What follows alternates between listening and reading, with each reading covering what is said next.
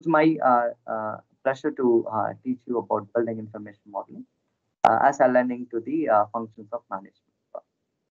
First, we'll talk about BIM, BIM as a concept. We talk about the nomenclature, etymology, and definitions of BIM.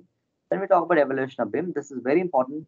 At present, what we practice, the framework of BIM is very different from that was during in the initial stages.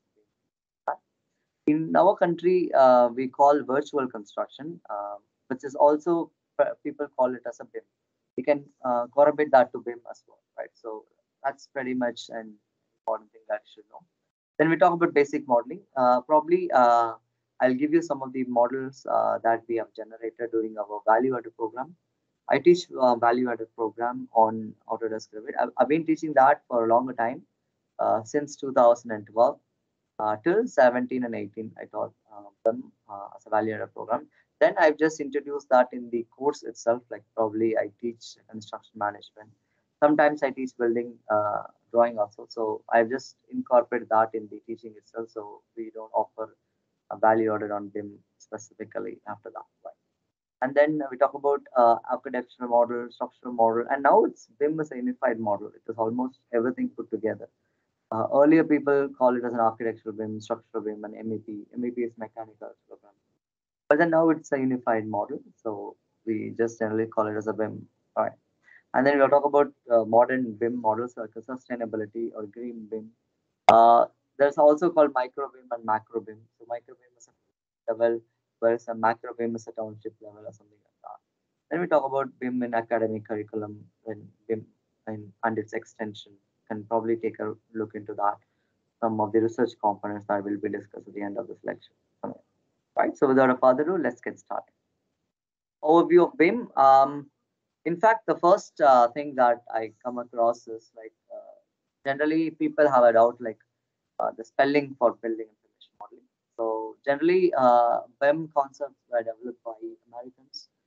So it is generally in American English, like building information modeling bearing a single L.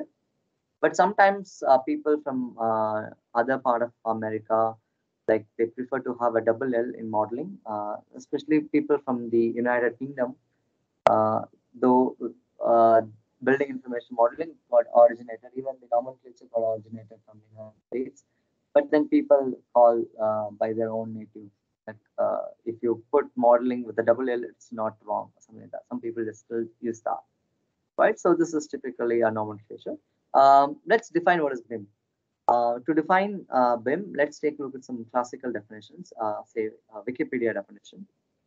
So this is what the definition of BIM in 2014 in Wikipedia, which is the process of generating and managing building data. So during its life cycle. So this is a typical example of the term BIM, which is building information modeling.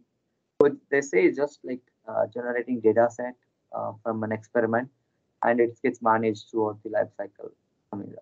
Later on, they thought of not only generating but also managing the digital representation of the physical and functional characteristics of the places. Here they mention as a places is the infrastructure. They say not only it's generation of data, but also it is the management of the particular building or the asset. They call it in construction management term called asset. How they manage asset throughout its life cycle. So that's the classical definition of building information modeling via Wikipedia, and this is in 2017. And in 2020, see, they have just expanded the same thing. Instead of building be a process, okay, they mentioned as a process. They also by tools, various tools and technologies. They also talk about various technologies involved in. It is not only a process anymore. It is just like more of an integration of different processes, or it is an interrelation, or it is like transdisciplinary, right? So it is not only managing physical assets or functional characteristics, but also look into the technological aspects like the contract aspects and so on. So this is a fragmentation level, right? So this is a current definition. Even probably even 2022, we can take a look at video about them. You will see the same definition or similar definition. Right? So this is a comprehensive definition, which is almost everything in a pre-construction stage. You maintain, generate data about a particular construction or the proposed construction. So that is basically a building information model, right? And Autodesk is a pioneer software company. In fact, AEC company we call software for AECs, like architecture, engineering, construction companies. Right, so they have defined it's an intelligent 3D model. So far, BIM is just like a process, and it can be managed with tools and technologies. Right. So, but here they have taken a look at the intelligent 3D models, which is knowledge-based models or something like that. And then they look into AEC aspects, like AEC professionals use it to get more insights and to plan efficiently, design, construct, and manage the building infrastructure. So this is a typical definition from the Autodesk, and in fact, this is very valid till now. Till now, we'll be looking into all these things in a much fragmental level or something. Uh, Not to confuse that, BIM also represents building information models, right? So generally, BIM is abbreviated as building information modeling, but sometimes it's also referred as building information model, in which the model generated out of the process BIM is called a BIM models, or I can even call BIM itself like building models. But generally, we don't use this term called models here. Instead, we use generally called assets, building assets, or basically it's a computer file, and it is called as assets, which has the details about the building, but also not only about the construction, but also about the material properties, about the time frame, which is the schedule, about the execution plan, and so many different things that you can do in them, right? Something like that. But do not confuse BIM with, I mean, model with the modeling, right? So BIM generally represents building information model, but occasionally it is used as building information model. But I just recommend you to use assets, the term called assets instead of model. So before we get into the actual concept of BIM, let's take a look at how BIM got evolved. And it all happened because of a person, a pioneer American scientist called Evan Edward Sutherland. During his time, I know his employment at Lincoln Institute, MIT, he developed the first generation of CAD program called Sketchpad. Right? So I'll just upload I have uploaded this document. You can take a look at that. So this will take to the YouTube link or something like that. So we can take a look at the videos as well as the the white paper of Sutherland regarding the Sketchpad. And it is called as the GUI, graphic user interface. Now, GUI is a very famous term. Like many people refer that to, when they learn a software, like first they talk about the GUI of the software. But the concept was developed by even it was in the 1960s, right? And he was called as father of computer graphics because without his sketchpad, even the animations is not possible. The animation movies, Disney productions and all were not possible without the invention of the sketchpad. So that's why he was called forerunner or the father of computer graphics. Then the term called building model was first developed or first used by Simon Ruffer. It's a very good article, so I've just provided a link. You can take a look at that. And also independently, another researcher called Robert H. also have used the term called building model. And then that was during 1986. So probably that was a time where the computers, personal computers, um, being developed and used by general public. And then the term building model represents the top model of the building, which is the computerized model, right? Then people talk about building information model itself. So this is the first time during 1992. Uh, Nederwien and Tolman, Automation and Construction, that's the journal name. So you can refer that. It's published in 1992. So they're the first people who developed or coined the term called building information model, right? So that is the foundation of the future development of them, right? And Autodesk released a white paper on building information modeling. Even at that time, even Bentley, which manufactures or produces other building design softwares, probably the famous one is StatPro. and they even produce softwares for offshore structures. And they also have the same concept, but in a different name called generative components. So instead of building information modeling, they have their own name called generative components.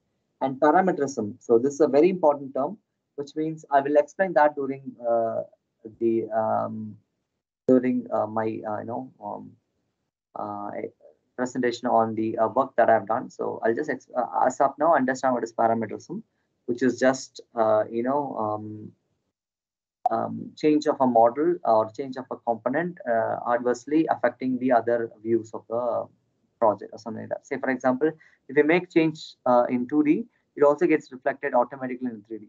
Whereas in the conventional CAD, you have to go change in all the places that particular component occurs. That's a cumbersome and takes a lot of time. So BIM has got an ability to do that within no time. So that's what we call parameters. In India, we call virtual design and construction. And even in still, some companies have the name called VDC, which is virtual design. But that is probably BIM, right? And then interoperability and BIM standards, like how it can be operated among different softwares and tools and technology. And people talk about even augmenting that with virtual reality and augmented reality. So I'll give you some of the examples that we have worked in 2014. Integration of the BIM with the virtual reality. Right. Then we talk about macro BIMs. We talk about green BIMs.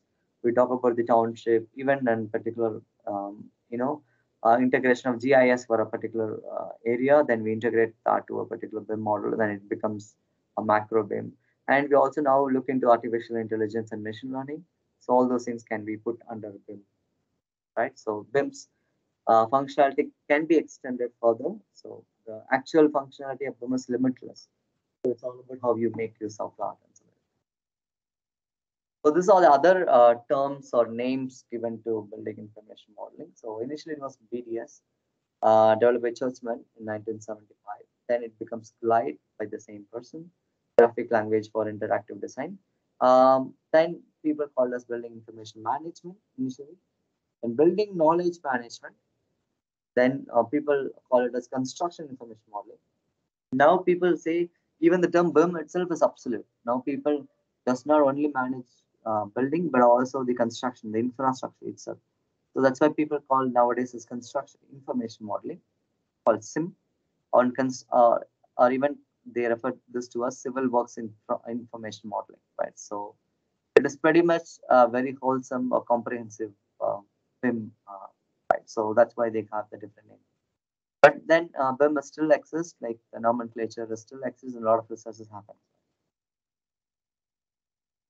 This is a basic BIM model. I'll quickly run through it. So this is the evaluation of the BIM model. First is this conceptual sketching. You remember the architects, they initially they sketch the model. That's called sketching. It's called conceptual. I made it a 0 because that's not a part of BIM or CAD. Then people talk about line diagrams like Sketchpad and all the 2D CAD. Then that gets extended to 3D CAD or wireframe. At this point, only 2D BIM were developed, like two-dimensional building information modeling was there. And when it becomes 3D solid or surface or modeling, 3D BIM has developed, which is a shared model, shared parameters model, right? So it is also includes NURBS, which is the non-uniform rational B-spline surfaces. Oblique surfaces can be modeled with 3D BIM. If possible, probably in module 8, we can take a look at the conventional modeling versus the modeling using BIM. And one concept is called massing, which can be used to mass or make oblique shaped buildings or something like that, like the wrappings and different types of facades or something like that. Then 4D CAD, it's pretty much an important thing, but it was not very popular because it looks into time frame and the CAD. But then sophisticated BIM model was developed, and any other research after that were just become dormant. And finally, BIM has got its expansion like 4D BIM, which is 3D BIM from schedule, and 5D BIM is 4D BIM plus costing. Remember here, I wanted to emphasize that 3D BIM plus scheduling is 4D BIM, and it is not 3D BIM plus costing, it's 4D BIM plus costing. It means 3D BIM scheduling and costing, it's 5D BIM. Many people think that is 3D BIM and costing is 5D. It's not true. So all those things included, it's pretty much important. And six-dimensional BIM is sustainability, and 7D BIM is on facility management.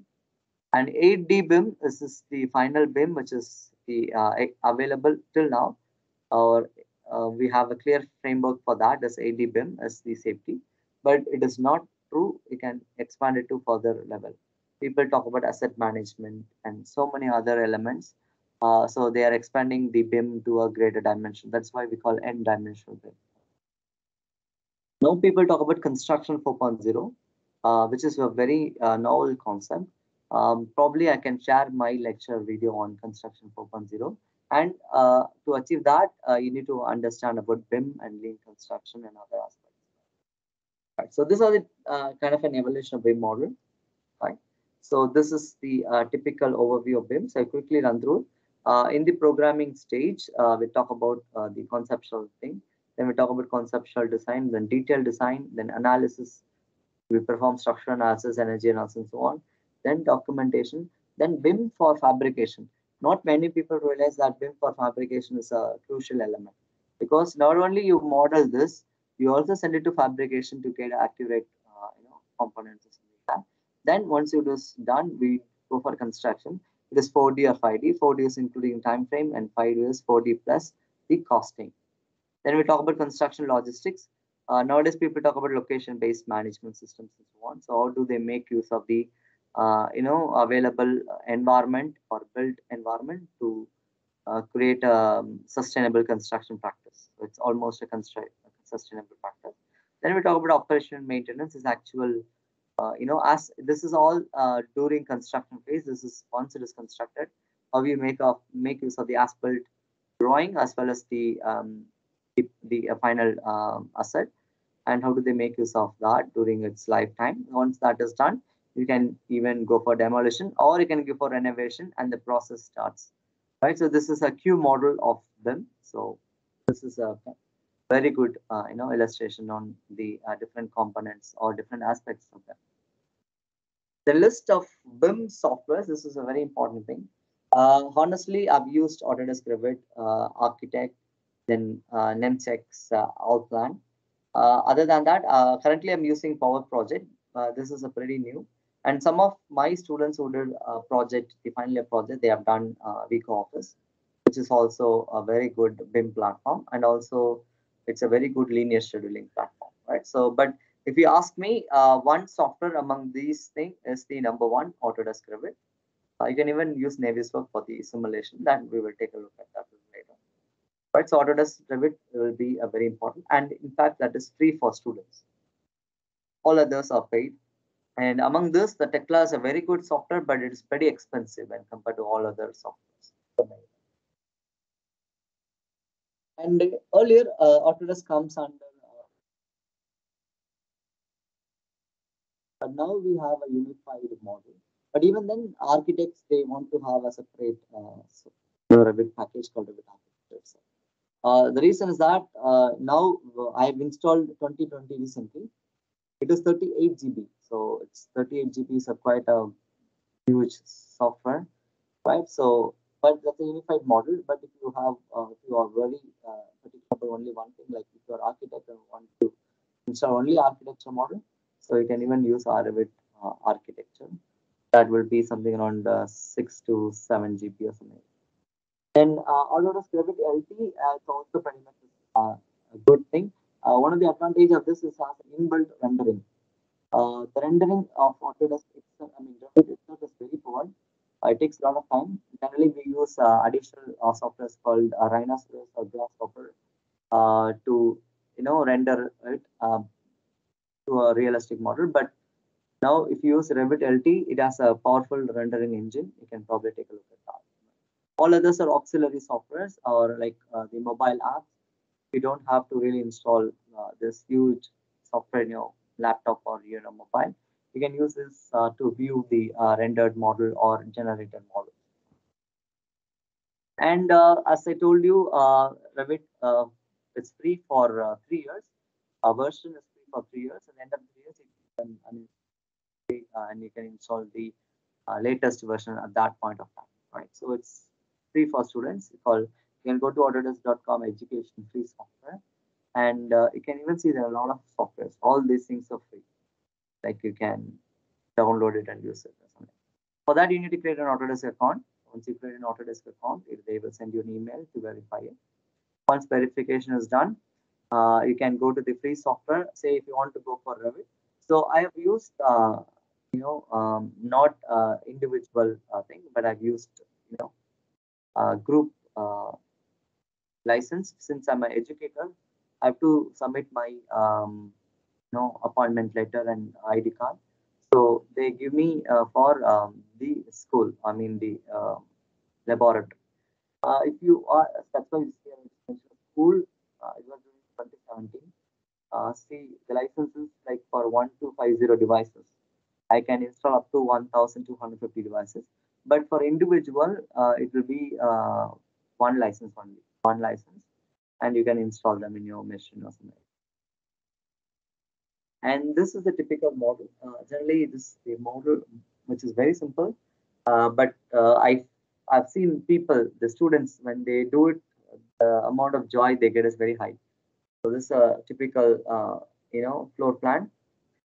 This is not very practical model, but it's a computerized model that gives some good amount of understanding of the Revit components. This is I generally give the first lecture or the first workshop on the Revit. So this is the model. So this is elevation. So far, you may not appreciate for the importance of them, but now you feel, it is pretty much a very good. So it's the power of BIM. You have got the 3D model, the perspective view, in the different types of windows and doors. You see, this is a beveled in door, and this is on the wall door, and this is a French door, French window, also kind of a beveled in, beveled out windows. And you can see this is a double door, right? So it's a guardrails or handrails, something like that. And this is a flat roof, and this is a simple model. This is a simple model, that will give you some good, feel before we get into the complex model, right? Then we talk about architectural model. Before we get into the architectural model, let's take a look at LODs. LOD is a level of details or level of development. It is not like um, there's there is people who do tattooing, right? So they have a meme, right? So when the money you pay highest, you have a very realistic tattoo. When you pay very less, like probably the initial money, then you have a very appropriate, not very detailed tattooing, right? So that's how it is like LOD. In UK, they have got 7 LODs, like 1, 2, 3, 4, 5, 6, and 7. Uh, Whereas here, like there's 2, 5 here. But in USA, they have got LOD 100. They don't have this initial abstract concept and also in use concept, but instead they have conceptual design, production, interfacing, then installing an asphalt. So LOD 100, 200, 300, and there's something called 350, which is a development after 300 and 400, and then 500. So all this. Let me give you a brief overview. So LOD 100 or LOD 1 is this is not there in United States. This is just an abstract. So this is one, and this is LOD 100, which is the abstract. Not abstract. This is something like conceptual. Then LOD 200, 300, and so on. And if you see, the level of details required is pretty high in this thing. So the final LOD is the as built during that particular stage itself, and see how detailed this model is. You compare this and this. From this, we cannot able to make up how this will become. So the depending upon the level of details your client or your organization requires, you have to create that. So that's basically the level of detailing or level of development. So we had a fun in creating our own building in terms of three-dimensional model. We have taken our VIT Chennai, our aerial view. This is our entrance. This is admin block, and this is our academic block, and this is our boys hostel and girls hostel and health center. And this is the other building. It's not ours, right? And there are parkings and something like that. This is a football ground, and there's an athlete track and something like that.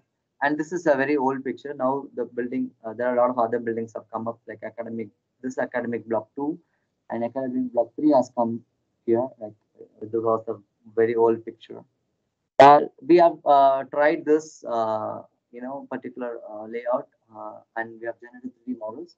We did that initially in 2D AutoCAD. This work was done in 2013. It's a very so done by our own students. So these are the different master plan, and this is a 2D layout and 2D AutoCAD. Then we have generated all these things in BIM, right? So very old BIM. I think it's Revit 2013 or something. The year is 2014, right? So this particular software is 2013 or something.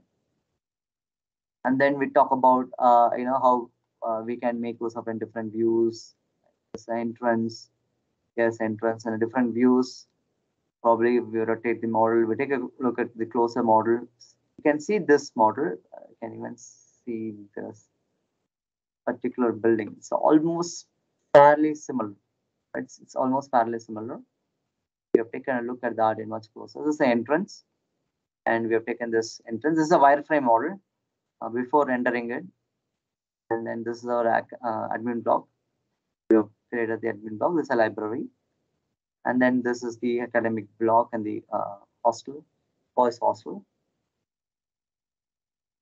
Then you can take a look at the boys hostel, the ramp, and this is a multi-story building, and this is the powerhouse and other thing, and this is the tennis court region, and then this thing we have also mapped that, right? So, and then we had a project like Ramco Cements have sponsored a laboratory in our institute. So this is called Hilex. It's a gypsum board partition. So they gave this plan. Then I've just made a 3D model. I've just executed this and something like that.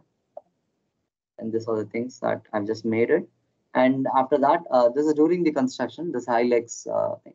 I don't have a picture of it like after construction. Maybe in a couple of days I go to college, then I take a picture of it. And then you can see it is as equal to that. And I've just made a library building. I've just made a conceptual library building for an academic institute in our country. So this is the proposed model.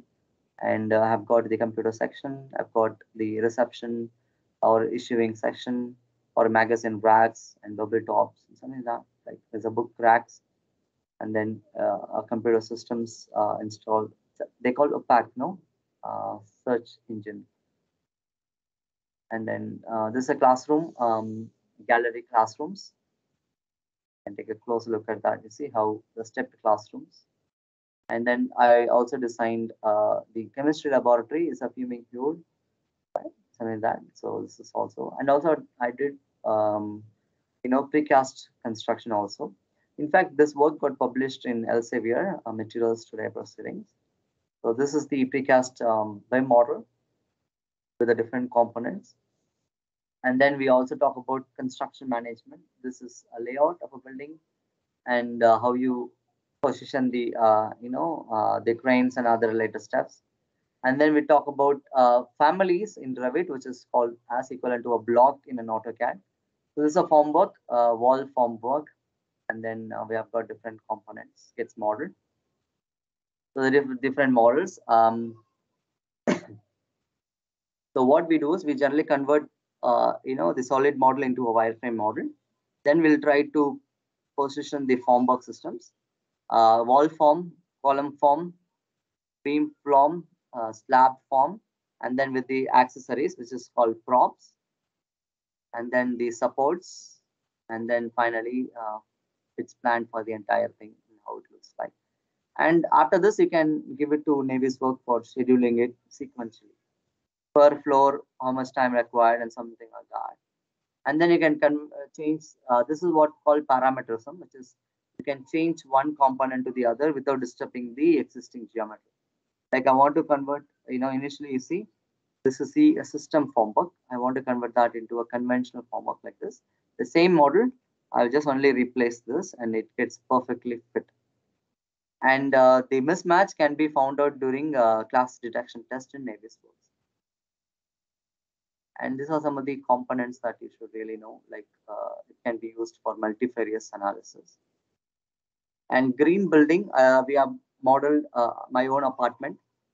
I talked about the energy analysis. In fact, DA1, I showed you a floor plan. So this is the floor plan. This is a 3D BIM of the floor plan. And then we performed sun path analysis. Like for example, sun rises in the east and sets in the west, and the latitude based on the latitude and longitude. Chennai falls in the 13° north, so this was set 13° north. And then you can see what will be the implications of energy during that particular time. You can even see it's somewhere. And then we can even export the BIM model into a software called Ecotech. I'm not pretty sure Ecotech still exists because it's a very old software, but it's very powerful software.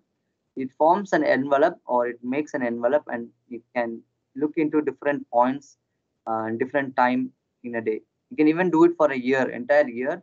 What will be the response of this particular built asset during that particular time? And you can even set the climate zone, right? So latitude, longitude, 13° north is Chennai, so Chennai. And this is something around 2014, but the software is 2010. And you get a very detailed analysis throughout a year, right? 1st January to 13th January. And the red represents, the adaptability index is pretty low, whereas this period, like ambient temperature, something like that, right? So this is a adaptability mode. Probably till June, probably after this is some mediocre, and finally it's a very cool temperature, right? So it's something very much important. And the model I developed is very good for Chennai. That's why the adaptability index is 0.91. So closer to 1 is pretty good. But if you get only 0.4 and 0.3, then you have to really look into the change of orientation, the change of positions of the windows and cross ventilation and so on. And then you can even have a thermal maps like conduction, convection, solar radiation, ventilation. You can see ventilation here. It's pretty good here, right? And then it gets break down here. Interzonal thing and something like that.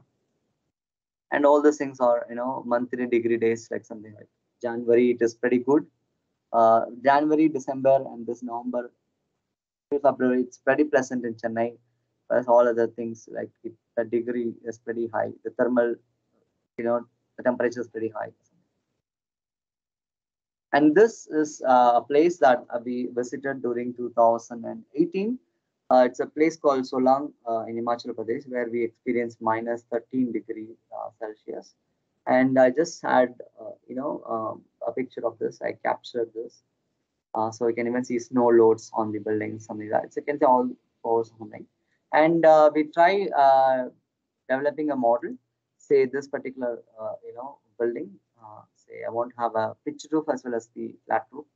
And we were like, okay, so uh, the graphs is missing. Like we had exposed this to a different temperature, and the extreme temperature like minus 30, minus 25 and all. And we have seen the response of the building, and it was really very successful. And in fact, we have published a paper in Elsevier called Whole Building Energy Analysis also during 2014, right? Somewhere. So that's a very good thing. So this is typically, the implications of building information modeling. And then BIM earlier were just considered to be a concept in civil engineering, but now it's even a job and a career. And you will go to factory and you can type BIM. You can ask for BIM management and BIM managers. You can even see this is all pretty hot jobs called BIM modelers as a training. It's an initial level position. And even for bridges and other infrastructures, they require BIM model. And the salary is also pretty heavy. Say you can even see 8 lakhs to 12 lakhs per annum for BIM manager and BIM head. And sometimes they even require freshers so that if you gain a lot of experience in BIM, you will be paid very high compared to all other fields in civil engineering. Even nowadays, like many structural engineers, they are learning BIM so that they get a hike in a salary, because structural engineers are paid nominal salary But if they have an additional knowledge on BIM, they get a higher salary. So that's what some of our alumni working in MNCs they have just said. And BIM and its extension. So BIM can be really put into 3D printing. Nowadays, 3D printing is the hot topic. People talk about BIM integration with the 3D printing. And digital twins is like making the comprehensive virtual reality models and augmented reality models, as well as the other elements, other computerized model, like cloud computing and all comes under BIM. Then BIM and constructability, just like before construction, people looks into the whole idea of how it will be during the construction. So that when they foresee things that might go wrong during construction, they can sort out that in the pre-construction stage itself. So that's why it is called constructability review. And nowadays, all these four terms can be called under construction 4.0. But actually, there isn't any term actually called construction 4.0. But then this is predominantly used in as correlated with industry 4.0. Right. So these are some of the important things, and this is the model that we have developed in 2015. When a brochure, this is a brochure that is given to people attending the counseling session. So if they have a V gear or if they have a mobile phone with the Euphoria, which is the 3D model viewer, they can take a look at our entrance building in the that could be popping out from this magazine. And there are other modeling we have done, probably want of time, so I'm just getting it. Right, so some of the definitions. The first is Eastman's, BIM book. This is considered to be the Bible for BIM modeling. And then some of my works, which we have done. This one we have presented in National University of Singapore in 2013. That time BIM was like initial stage, so we could able to do it for Formwork systems, and we have received a huge appreciation for our work. You can even see that and even click this link to view our papers. And then there's also the additional concepts. There's a magazine, promising magazine called Master Builder, and they invited us for writing an article on BIM. So this is the document. You can take a look at that. And then there are code books also available. It is BS EURONOM standard, ISO 19650 2018 for BIM, how to generate BIM model, and also BIM standards. This is basically called BIM standard. Right, all right, so that's the end of today's lecture.